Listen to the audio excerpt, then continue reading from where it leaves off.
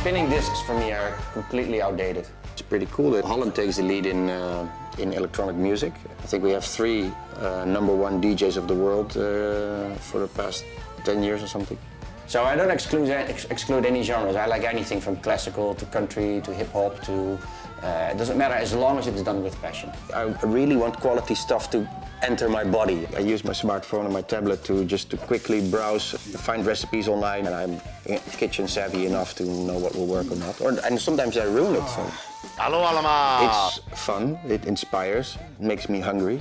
Dit is een heel bijzonder moment. Oops. People just take a lot for granted, and I don't. I like to experiment. There's one big problem I have with fashion, and it's the fact that it's large groups of people following the same kind of code.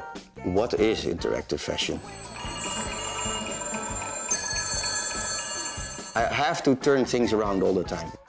So I teach creative copy at the Art Institute in Rotterdam. It's called the Willem de Koning Academy. They have a complete interactive setup, and we try to inspire them to change their thinking. First, you have to come up with original ideas. For social media, I think 90% of the time it's my smartphone. I use it to spy on people, actually. Hey, I'm not a mono-brand person. There's a lot of brands get fixed into their own dogmas. Brands are the new churches. They should always, I think, display some kind of vision.